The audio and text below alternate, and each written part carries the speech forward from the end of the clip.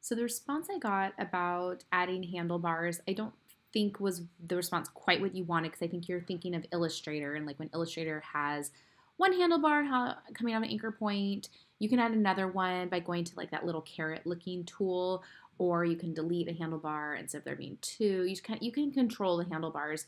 A closed response was that if you have a straight line, you hit the letter C. It's a keyboard shortcut for the edit curvature tool. If you pull out a curve from straight line, then it automatically adds handlebars, apparently. So now I'm going to hit the letter Z to select. You can see the handlebars. So you can change it. But I mean, now we just have one handlebar coming out of the point. So I don't think that was quite your question. I just don't think you can manually go in and add another one. I just don't think CLO is set up for that.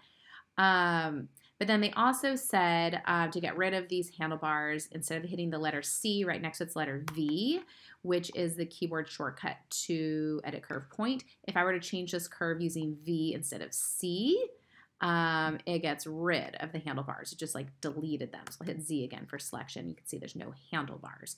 I was playing around with this and I went back to C. I'm like, can I get the handlebars to come back on a curve line? And I was noticing they weren't coming back, which I thought was kind of weird, like once you hit the V.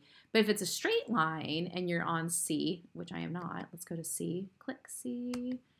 Whoops, there's my timer, gotta go. Let's see if that brought the handlebars back. So it's kind of weird, like once you use the letter V tool, it's kind of like that segment's ruined forever and no handlebars are allowed. It's kind of weird. I have really struggled a lot with the curve tools because I love handlebars too from Illustrator as well. So I mean, my go-to is the smooth curve. I do really like that. And then when I'm drafting a new pattern, you know, I totally take advantage of like sorry, let me click it again, of the clicking and dragging to get handlebars out. So that's kind of how I use them. Hopefully that new info from CLO helps you as well. And yeah, it's not quite Illustrator. So it doesn't have that extra feature of like going in and deleting one in the handlebars, you know. Although maybe if I hit the letter Z, I can probably click and, you know, I guess you can delete it. Can I pull it out?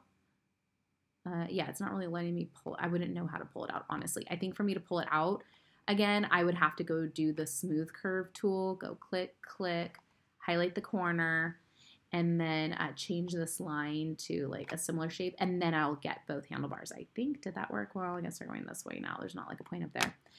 It's tough. It's not like the perfect vector-based program, but it's still awesome software, so we do what we can. If you figured out another way to get more control of the handlebars and like say like this anchor point, be able to pull out another one, do share. Definitely looking for tips here to grow with CLO. But that's the feedback I got.